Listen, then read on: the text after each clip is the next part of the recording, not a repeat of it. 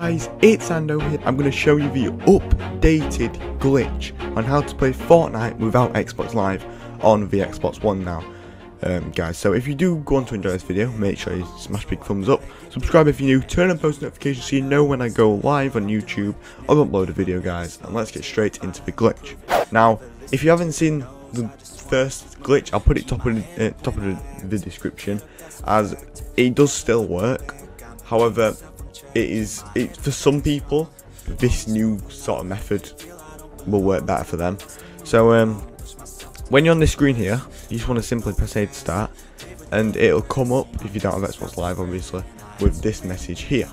Now you want to just back off that, click B, and then it'll come up login failed. Now all this is the same as the last glitch, but what's different is, well, this isn't different. You want to go to network settings, go offline, and then when you go back online, it'll come up at the bottom, and it'll either say that it's all the service info is available, or it comes up with another like bunch of writing, like it has been doing for me recently. But basically, you just want to click spam B twice, and then A as quick as you can, just BBA, as quick as you can, and then that's where stuff will be slightly different. So we're going to click go online, and then whenever it comes up with the message.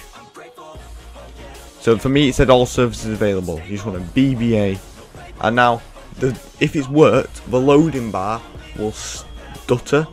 However, this is what the issue people have been having with the old one, because with the old one, it'd just come up, it just basically log straight in. With this one, it says login failed again, and now what people have been doing is doing all this again. So settings and then network, whatever, and then going offline again. But I'll show you in a minute when we go back on. So remember, as soon as it comes up.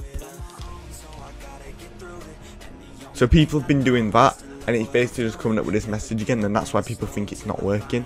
However, what you want to do instead, guys, as soon as it comes up with login failed for the first time, or whenever, if you've done this, you're going to go offline, go online, and again, as soon as it says all services info is available or whatever writing, as soon as it changes, BBA, and it crashes. So that's basically what's been happening for others. However, what you want to do now, so we'll load Fortnite back up again, and what you want to do is, as soon as it comes up with a login failed, you want to click A as fast as you can again. Now I'll show you in a minute when it loads. So guys, when you're back on this screen, when you loaded Fortnite back up again, you just want to load into Fortnite, I'll say patching or whatever it says for you, come up with that message again, just back off it straight away, it doesn't really matter.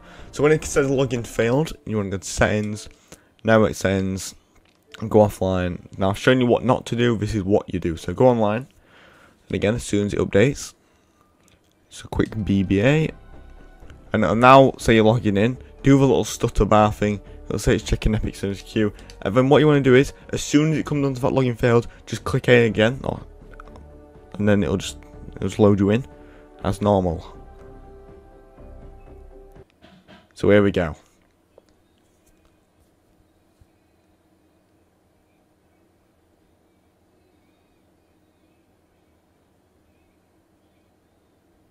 Now, when you're on this loading screen again, and the annoying thing about this glitch, however I think it's worth it, is every time you have to do that every time you load up Fortnite sort of thing, but it's free, so why wouldn't you do it?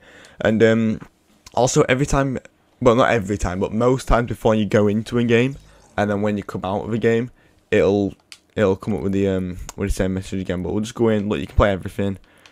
So just fly explosive duos, play. It readied me up. We'll up into a game now, just to prove to you that it works.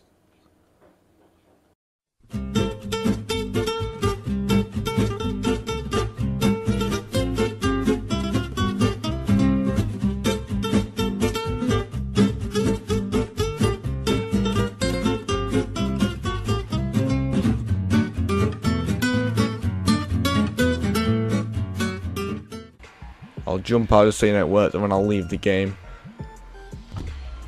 Look, everything works, everything's normal, don't worry. But anyway, pop out of that.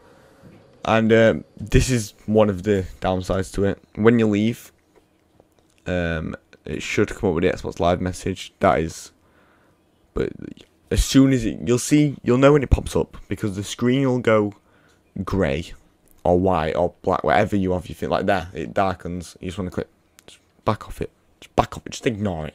But anyway, guys, that is the updated version of the glitch to play Fortnite without Xbox Live. I hope you've enjoyed it, guys. If it has helped, smash the like button, share it around, help with your friends, subscribe if you're new, turn on post notifications so you never miss another upload,